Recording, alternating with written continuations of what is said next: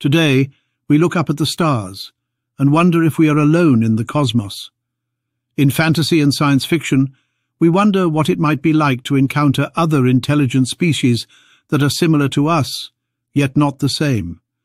The Earth is a tiny dot in a vast universe surrounded by darkness, and our current understanding of physics suggests that we are confined to this small rock. Nevertheless, as far as we can determine, we are on our own in the universe. Life, especially intelligent life, seems to be extremely rare. Indeed, there is something very peculiar about our species, Homo sapiens sapiens. Unlike other animals, we do not have any brother or sister species to share our world. Lions have tigers, dolphins have porpoises, and horses have zebras. But humans are the only two-legged sentient primate on Earth. Is this evidence of intelligent design, or something more sinister? Over a century ago, French archaeologists discovered the Cro-Magnons, while Germans discovered Neanderthals, but Britain had nothing until the Piltdown man emerged. It took decades to uncover the truth about Piltdown man, Britain's greatest scientific deception. It's a fascinating narrative of intellectual and scientific dishonesty. Even though most scientists saw almost immediately that this was a crude forgery, it took the British Royal Society 40 years to admit what everyone already knew. The shards of skull discovered in a gravel pit at Piltdown in East Sussex, England in 1912 were identified as the remains of a 1-million-year-old ape man with a huge brain but primitive jaw, bone and teeth. It was precisely what British scientists sought. Now, the British had their own fossil, but it was a counterfeit created from a modern human brain case and an orangutan jawbone. At the time of its discovery, there was a strong desire for Britain to have its own missing link, and many specialists who should have known better fell for the fraud. Most scientists now assume that local archaeologist Charles Dawson, who discovered the skull fragments first, was responsible for falsifying the find. He was keen to become a Royal Society Fellow and was considered a candidate for election. He hoped that the Piltdown skull would serve as his ticket to scientific stardom, but he died in 1916, not long after making his infamous discovery. A few years ago, the British Museum reviewed the material and decided that Dawson acted alone. However, they never discussed the fact that a member of the British Museum, Sir Arthur Smith Woodward, was also involved in the fraud. Well, what we've been able to show, I think pretty convincingly, is that the same pieces of ape jaw were used in two separate Piltdown sites. And what we've shown is that the tooth from the second Piltdown site, this tooth here, with a very high degree of certainty, came from the same jawbone that was found at Piltdown 1. Charles Dawson, who obviously is a main candidate as the hoaxer, he must have had the whole jaw in his possession. He modified it and planted it at Piltdown 1, and then he kept back part of it and modified and planted this molar at the Piltdown 2 site. If Dawson had been successful, he would not have been the first fraudster or crook to be admitted to the Society. The Royal Society, formerly known as the Royal Society of London for Improving Natural Knowledge, is a learned society and the United Kingdom's official National Academy of Science. The Society's slogan, Nullius in verba, translates to take nobody's word for it.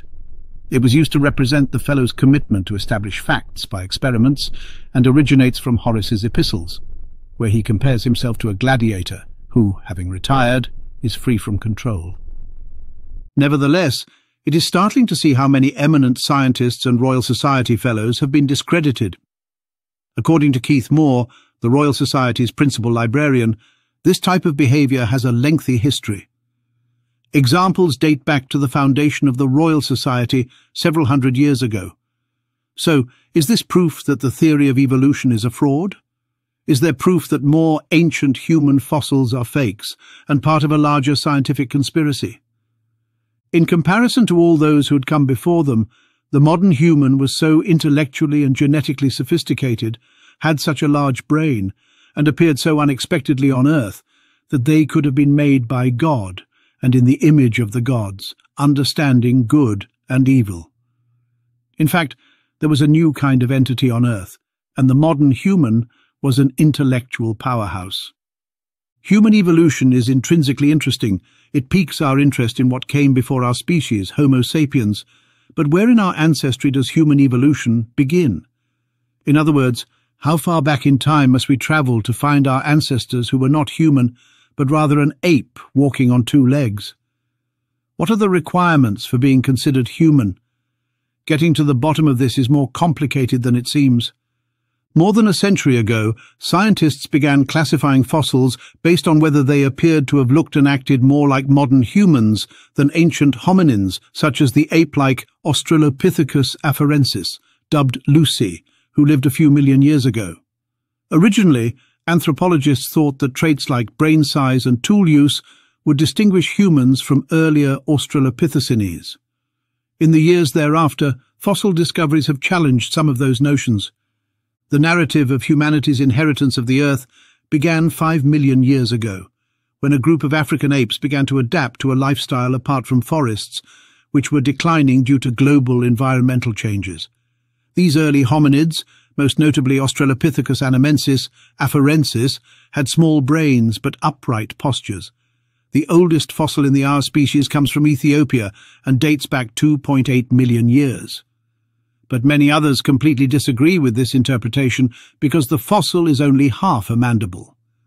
We find evidence of their delicate two-legged movement in the extraordinary Laetoli steps, the prints of 3 Australopithecine apemen who strode over a field of hot volcanic sediments in East Africa 3.5 million years ago, leaving their footprints in the ashes of time. Nonetheless, these early relatives had only small, ape-sized brains and vegetarian lives until approximately 2.5 million years ago, when hints of intellectual prowess first appeared with the fabrication of the first stone tools. Homo habilis, or handy man, appeared roughly 300,000 years before the earliest known Homo erectus, and its membership in the Homo genus has been disputed, to say the least. Some scholars believe it is sufficiently ape-like to be classified as the Australopithecine, removing it from the human genus. What about cultural customs like burying the dead, painting pictures on cave walls, or using symbolic representations? The behavioral evidence is spotty. Early humans used tools throughout that time, but we don't know if they used fire, and we don't believe we're burying their dead or constructing symbolic representations of things. It is not until much later in the archaeological record that we see some of what we consider to be contemporary behaviors. The first human was most likely Homo erectus. These large, stocky humans made a significant contribution to human evolution. Estimates vary, but they are considered to have lived between 2 million and 100,000 years ago and were the first humans to leave Africa and spread over Europe and Asia. But they are credited with abstract thought, as proven by an etched shell from 500,000 years ago. By this stage we've journeyed back a few million years in human history. Fossilized remains from this time period and earlier are extremely rare, and what is discovered is usually in fragments. It is rare to find a complete suite of evidence in a single fossil, so you'll get a piece of a skull, a bit of a hand, a bit of a pelvis, and a couple of teeth. But we're not sure how they'll fit together. Only later in the fossil record do we find nice, complete bones of a single Homo erectus. Then there are locations where we know numerous hominins lived at the same period, but the fossils and artifacts do not come with labels when they are excavated. There's also the fact that evolution occurs very gradually. There are so many various components of what makes us human, but they seldom arrive all at once. In Ethiopia's wastelands, stone tools 2 million years old were created by prehistoric humans, and 2 million years later, comparable, if slightly more advanced, tools were created by modern man. Walking upright usually comes first, followed by stone tools, and then we get giant brains, which should come as no surprise given that stone tools allow you to access a far broader range of resources, which helps your brain grow larger. So while there is no clear line in history between humans and apes, the earliest human, by modern standards, was most likely Homo erectus. Whether the most advanced form of Homo erectus evolved in Africa or Asia is still being debated. Nevertheless, a significant evolutionary change occurred 2 million years ago, when Homo erectus transitioned to more complex stone tools and behavior. They were the first global travelers, and accomplished many things for the first time. If you were to travel back in time only a few tens of thousands of years, and there were other two-legged primates that looked very similar to humans moving across the earth. They included our closest cousins, Homo neanderthalensis, also known as Neanderthals, and the Denisovans, who some regard to be a sister lineage of Neanderthals. Their skeletons demonstrate that Neanderthals were strong and slightly shorter than humans, yet had a larger brain for their body size. The Denisovan picture is less clear. The entire documented suite of Denisovan fossils could be counted on 2 hands, but they most likely resembled Neanderthals. We don't know everything about Neanderthal behavior, but it's becoming evident that they weren't the knuckle-dragging, club-wielding oafs portrayed in popular culture. They created tools and art, as well as symbolic behaviors, resulting in artifacts with uses other than just survival. You can find teeth that have been pierced, possibly for wearing or embellishing things, at locations that were closely linked with Neanderthals. So it appears that some fundamental abstraction and symbols were practiced, at least by the later Neanderthals. We don't know whether certain practices evolved within Neanderthal communities or were copied when they interacted with Homo sapiens. Nonetheless, we do know that the notion that only Homo sapiens created art and engaged in what appears to be abstract thinking is losing traction. Along with fossils and other archaeological artifacts, vestiges of Neanderthals and Denisovans can be detected now as segments of DNA in our genome, remnants of interbreeding down the millennia, not just with us, but also with each other.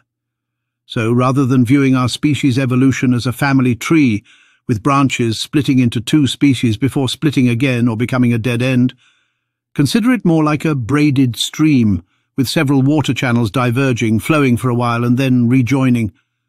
But how did modern humans unexpectedly inherit the planet at the expense of sibling species like the Neanderthals? Consider what happened when modern humans arrived in Europe some 40,000 years ago. We had to share it with the Neanderthals, who had been doing well there for at least 300,000 years. So did the Neanderthals perish as a result of species cleansing by Rambo-like thugs carrying cutting-edge long-range weapons? Or did it happen more gradually? Within 5,000 years of our arrival, we had made the Neanderthals extinct, yet they were our closest cousins. Of course, they shared the same habitats as us, so they were the first to go. That much is apparent. Homo sapiens would have been a deadly foe if they had improved linguistic abilities and the ability to use mental symbols when solving problems. A creature armed with symbolic skills is a formidable competitor, and not necessarily an entirely rational one, as the rest of the living world has discovered. Neanderthals had little to give contemporary humans besides competition. The mindset may have been to fire your arrow first and ask questions later. In view of the Neanderthals' ludicrously rapid extinction and the following record of Homo sapiens, we can conclude that such interactions were rarely pleasant for the former. Neanderthals had run out of places to hide. The hypothesis of Stone Age warfare is difficult to substantiate, given paleontologists have found no Neanderthal skeletons riddled with arrowheads. Nonetheless, it is difficult to avoid the conclusion that our encounters with Neanderthals were frequently violent and lethal. Indeed, humans are a uniquely dangerous species. If our ancestors shared our constructive instincts, they most likely shared our destructive ones as well. By 100,000 years ago, natural selection had produced 3 distinct types of humans: big-brained Neanderthals in Europe, a separate population of erectus-like humans who scientists now believe lingered around Java, and Homo sapiens in Africa. The stage was prepared for our manifest destiny. Modern humans surged out of Africa and into Eurasia, eradicating any indigenous human species that stood in their way. At the very least, this is the official story. For far too long we have dismissed the disappearance of Neanderthals as a random historical accident. Rather, when Neanderthals and modern humans couldn't coexist, their extinction may have been caused by the modern human race's earliest and most successful extinction campaign. The dismal vision of Homo sapiens is aptly expressed in the words of Agent Smith in The Matrix. Every mammal on our planet finds a natural harmony with its surroundings, but you humans do not. One theory holds that a species may engage in such annihilation due to expansionist motivations: greed, paranoia, territoriality, and aggressiveness. According to the theory, every species is an armed hunter, lurking like a ghost among the trees, delicately pulling aside branches and silently attempting to advance. If he finds another sentient species, he has only one option: eliminate them. Other intelligent beings are what make this wilderness dangerous, and it is an eternal threat that all intelligent life forms will be wiped out of existence. This fact explains why humans are the only intelligent life on Earth. And with that, we leave you to ponder the mysteries of our shared human history. Until next time, please subscribe and leave a comment and watch our other videos. We appreciate your support.